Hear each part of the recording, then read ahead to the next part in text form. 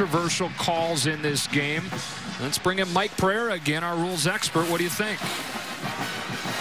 Well, I think that, Brady, you and I are a bit snake bit on this one because, you know, when you look at this two-point conversion, to me, it's almost simultaneous when the possession was gained, when the ball hit the ground, then it popped loose a little bit.